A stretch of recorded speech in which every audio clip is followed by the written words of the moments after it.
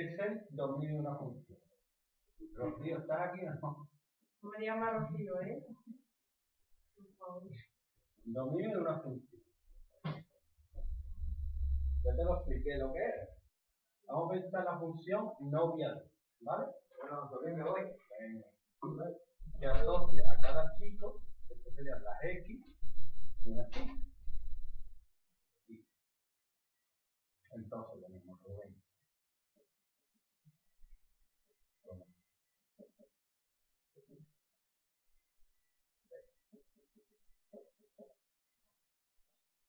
Física tenemos Carlos Hanson, tenemos a Fox, tenemos a, ¿cómo se llama? Las rubias australianas, ¿cómo se llama? Sudafricanas. Carlistero, tenemos a Cristi. Entonces, vamos a suponer que está con Cristina, yo lo tengo, Tomás está con Carlistero, pero sabe algo.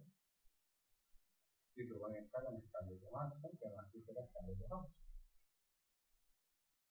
¿Cuál es el dominio de esta función? El dominio de una función es el conjunto de valores de x que tiene.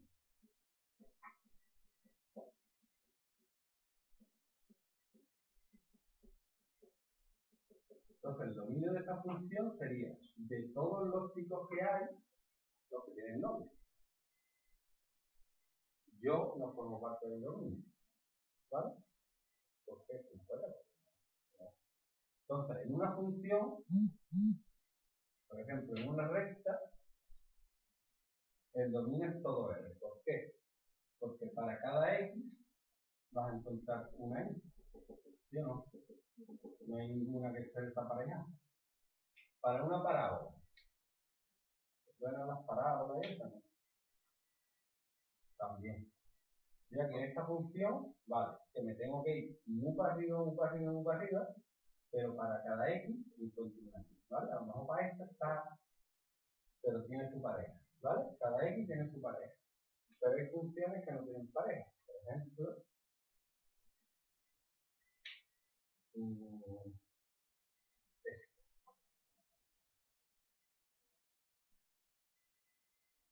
cada X tiene su Y, ¿vale? Sí.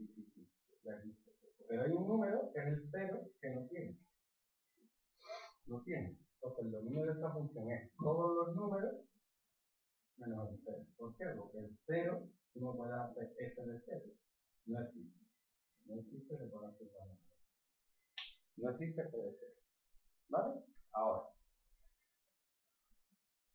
¿qué te van a preguntar?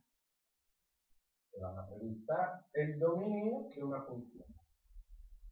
Por ejemplo, ¿cuál es el dominio de x menos 3? Es una recta. El dominio es todo eso. Tú puedes hacer una tabla con todos los números y cada número va a tener su pareja. ¿Vale?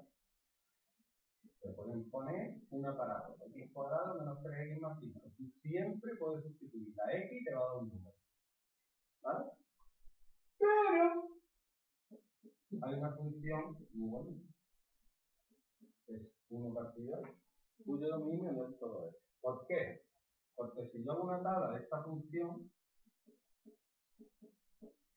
con todos los números, todos, hasta aquí no voy a tener problema, menos 2, da 1 partido menos 2, 1 partido menos 1, 1 partido 1, 1 partido 2, puede. Pero 1 partido 0, ¿cuánto es? No existe. No existe. La calculadora queda ahí. Error. No pone otra cosa. Depende de la calculadora. Si pone más error. 1 partido 0 es más error. ¿Qué diría ser Don Cooper?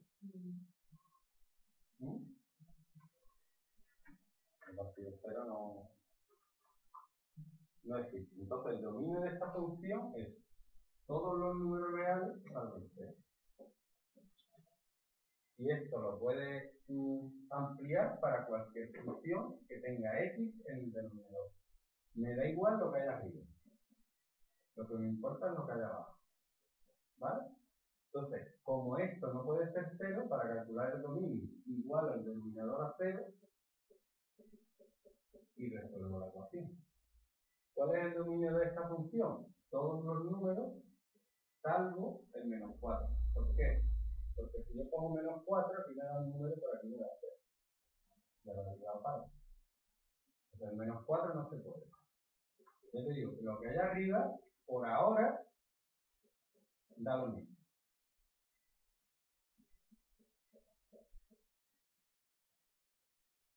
Pero lo que hay abajo, para saber el dominio de esta función, se iguala al denominador a 0. Se resuelve la ecuación. Más 2 menos 2. Entonces, el dominio de esta función son todos los números, salvo el menos 2 y el 2. ¿Por qué? Porque al sustituirlo me da 0 el denominador. ¿Vale? Pues ahora quiero que cojan lo que tiene y ahora todos los dominios que tengan x en el denominador.